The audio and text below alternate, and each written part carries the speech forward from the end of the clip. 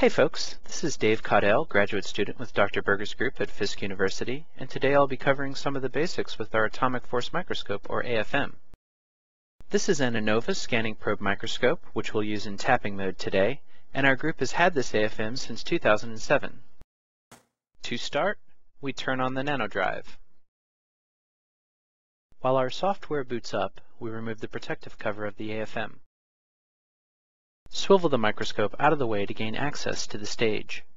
To remove the stage mount, you must first unplug it. This is accomplished by squeezing both sides at once and then gently pulling it free.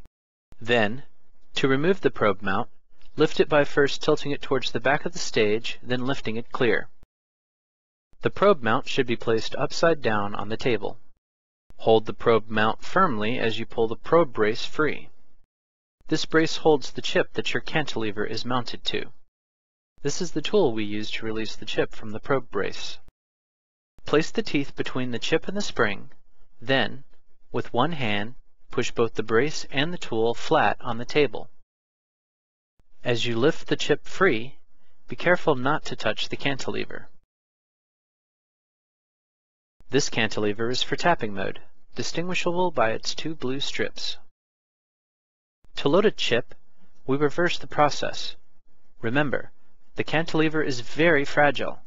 The slightest touch of your finger will break it off, so you must be careful not to touch it at any point. To ensure that the chip is mounted properly, gently rock it back and forth.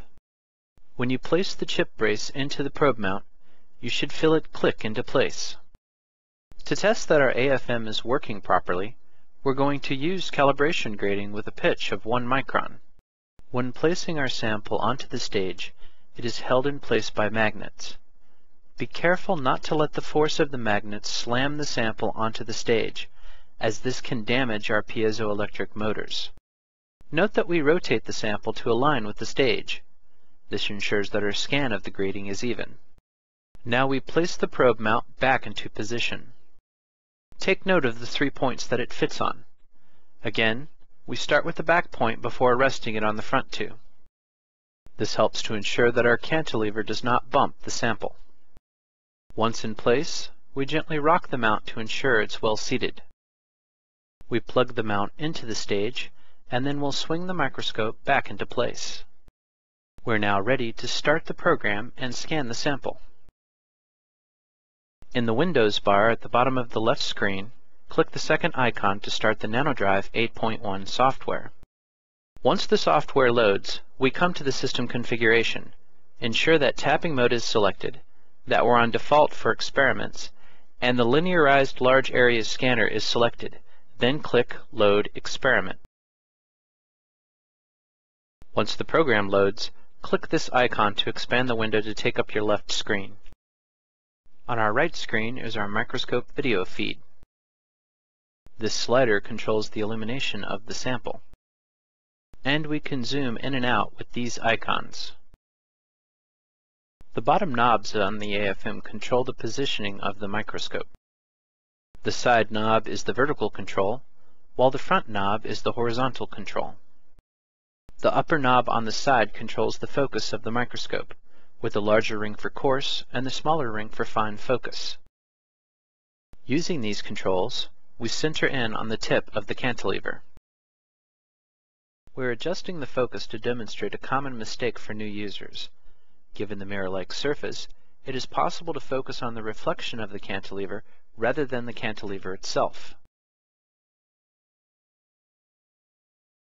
Now we're ready to align our laser. So we'll lower the illumination to see the laser better and zoom in on the cantilever tip. On our stage, the upper right knob is for shifting the laser up and down, while the one below is used for side to side. We use these controls to adjust the laser spot on the end of our cantilever. Note that the laser spot is as wide as the cantilever itself and where we place the spot. Now we need to center the diodes. Click the second icon to bring up this window. The controls to adjust the diodes are on the left side of the stage. Note the indicators next to the knobs. The 4 red lights show where the laser is off-center. Once our laser is near the center, we can turn our attention to the program. Within the laser alignment window, there are two sets of green numbers. The side reads the difference in power from the left and right side of the vertical line, while the top is the difference between the top and bottom of the horizontal line. Since we're using tapping mode, we need to tune the cantilever. Click the third icon, the one that looks like a tuning fork, to bring up our cantilever tuning window. Set the range from 0 to 1000 kHz, then select Autotune. Adjust the target tapping signal to 5 volts. A tip to remember with this software: when typing in a new value, you must hit Enter for the program to accept it. Push the play button, and the software will automatically tune your cantilever. These cantilevers should have a frequency around 300 kHz, and if your frequency is too far off, this could indicate a problem with the cantilever. Take note of this frequency profile. This is a new tip, and a good tip should have a profile similar to this. If the profile looks very different, you have a bad tip. Let's compare this profile with one for a bad tip. As our Autotune program runs, we immediately see that the shape is different. The tip of our probe is broken off, throwing off the resonance of the cantilever. Here's our good profile, and here's our bad profile. We're now ready to approach our sample, so we close the tuning window and focus our microscope on the surface. Our focus should be between the cantilever and its mirror image. This calibration grating has some specks on it, so we focus on those. Click the fourth icon, the one that looks like gears, to open our motor stage controls. These up and down buttons lift and lower our tip to the surface. Never use these controls if the tip is in contact with your sample. As we approach the surface, keep an eye on the stage itself. The goal is to get close without actually touching. We can also watch the microscope. As the tip approaches the surface, it comes into focus.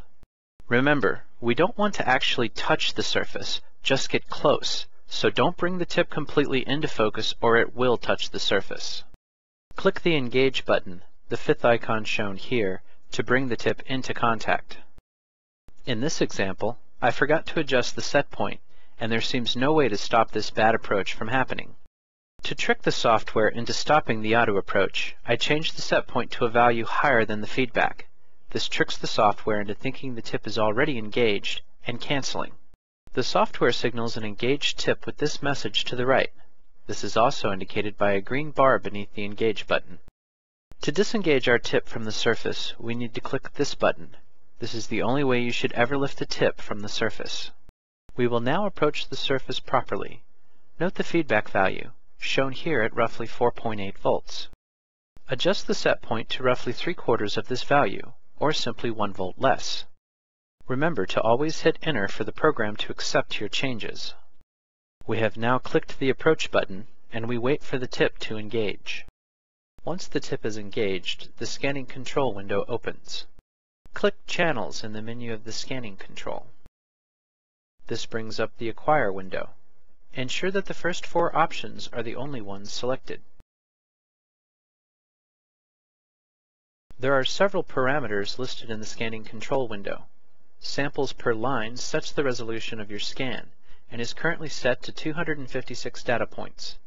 This will give us a 256 by 256 image. The scan rate sets the speed at which the tip travels over the surface. With a scan range of 3 microns and a scan rate of 1 Hz, this means that the tip will travel 3 microns down and 3 microns back in 1 second. So our tip is traveling the surface at 6 microns per second. Never let the tip travel faster than 20 microns per second. Not only will this lead to inferior images, it will shorten the life of your tip. For our scans today, the scan range will be set to 10 microns and the scan rate will be set to 0.5 Hz. We click the Play button in the scanning control window to begin scanning. In this example, our tip is not in good contact with the surface, and we see that the forward and backward height data do not match. We need to press a little harder with our tip, so we lower the set point as we watch the scan. The difference between the feedback and the set point measures how hard our tip is pressing into the surface.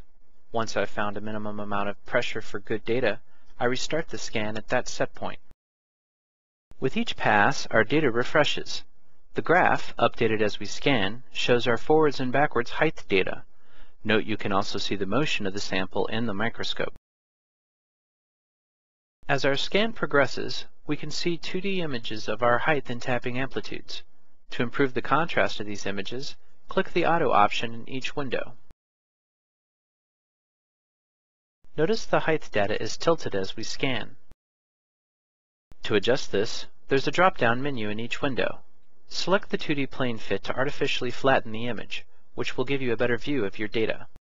Although tapping amplitude does not give usable data for height analysis, viewing it as you scan helps to determine if there are any artifacts or errors in your scan.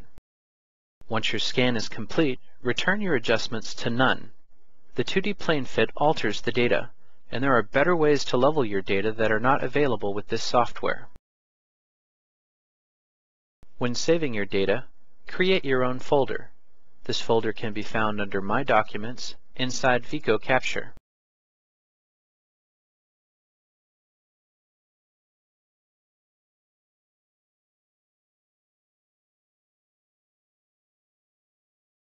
When naming your data, it is handy to include some of your AFM settings in the name of the file.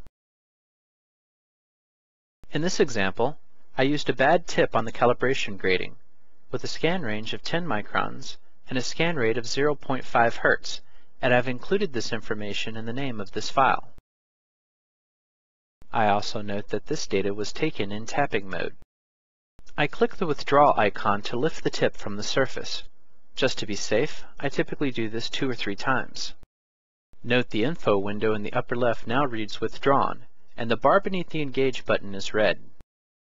In the microscope, we can see how high each click of the Withdraw button lifts the cantilever.